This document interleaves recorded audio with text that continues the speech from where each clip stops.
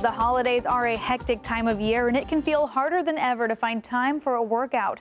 This morning, our health and fitness experts have a 10-minute circuit you can use to help stay in shape and keep up enough energy to tackle that holiday shopping. Take a look.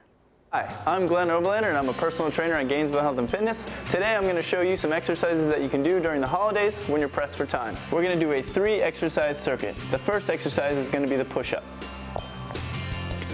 In the high plank position, you will squeeze your butt and stomach, lower down to the floor, touch your chest, and come back up. Now, if that might be too difficult, you can drop to the knees, still hold it, squeezing your butt and stomach, lowering down, and coming back up. The next exercise we're going to do is a body weight squat.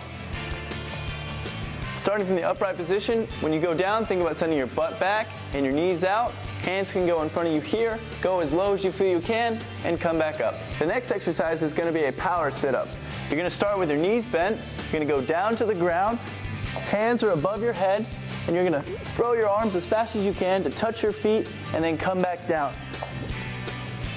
Now if that's too challenging for you, you can do hands here and do a crunch up. With these exercises, you're going to have 10 minutes to do as many rounds as you can of 5 push-ups, 10 sit-ups, and 15 bodyweight squats. Thank you for joining me, and happy holidays.